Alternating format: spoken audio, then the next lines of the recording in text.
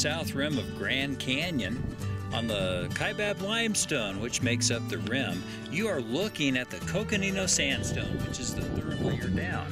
It is used as one of the great proofs of millions of years beliefs, as geologists have been wrongly taught that it formed in dry desert conditions over millions and millions of years of time.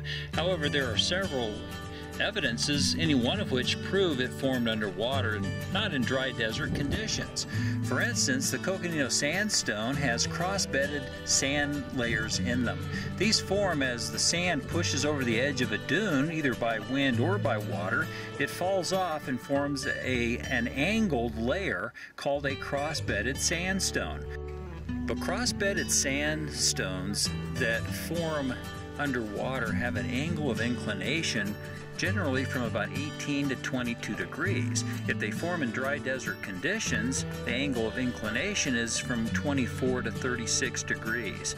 The angle of inclination in the cross-bedded sandstones in the Coconino average about 22 degrees, proving they formed underwater, not in dry desert conditions.